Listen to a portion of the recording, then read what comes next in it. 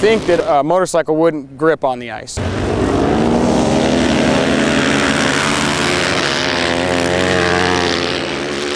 But when you get the good studs in there, they actually grip so good that it surprises you. Gotta get them just lined up right. So they face a certain direction. And the difference really is that with the AMA type tires, the riding's real similar to what it would be in the dirt. And the motorcycles hook up real close to that. But with the Outlaw tires, they're more stick like they're on pavement. And so you got to just wing them real hard to get them to break loose or do any sliding or anything like that.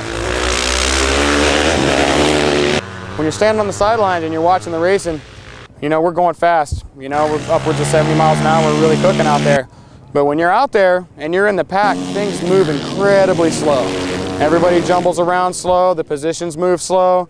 It seems like you go slow. But you know, you get out and you look at the camera and from an outside view, we're not going slow. So that's kind of like one of the neatest parts about it, I think. Got addicted to driving in circles.